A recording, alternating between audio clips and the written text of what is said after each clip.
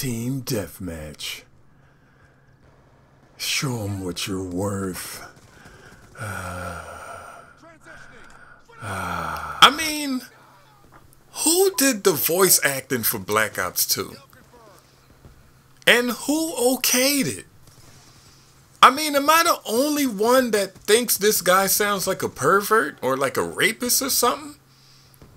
What up? I said what up? What up? What's going on, y'all? Chilling? Chilling? Chilling?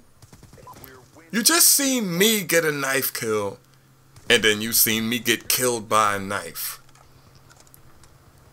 Quick scoping is going out the game. When that knifing system... oh my god, it was a bullet trail of sniper bullets behind me. But when that knifing system is gone, that's when the game will be almost... I can't say Call of Duty and perfect in the same sentence.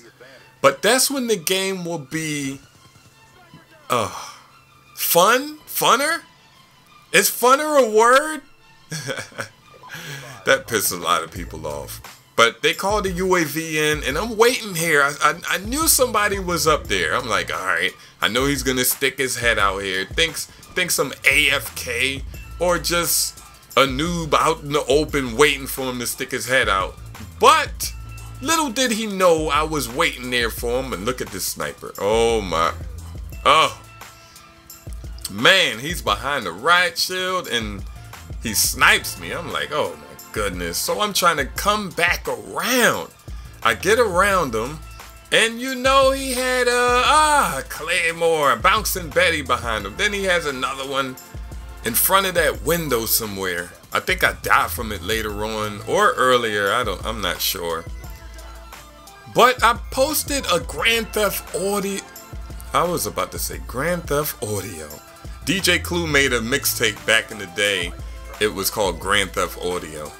But I posted a Grand Theft Auto video earlier, and it had the sex scene in it. And a lot of people were saying, yo, I got a strike from it, this and that. And I'm not gonna get a strike from a video game that I don't really like that much. You know, the game's okay, but I'm not gonna put my channel on the line just to keep that video up. So I just marked it unlisted or private or whatever, and then bam, it's gone. It's gone forever. I will be posting more missions or whatever from Grand Theft Auto later. I keep being about to say audio, and I jack this guy's RC car, and I come up and I see this guy to the left. Where is he? Where is he? Where is he? Boom! Why was I that hype? But I just thought I'd do another video real quick for the people who want some jive turkey. They probably saw me in their sub box, if it worked.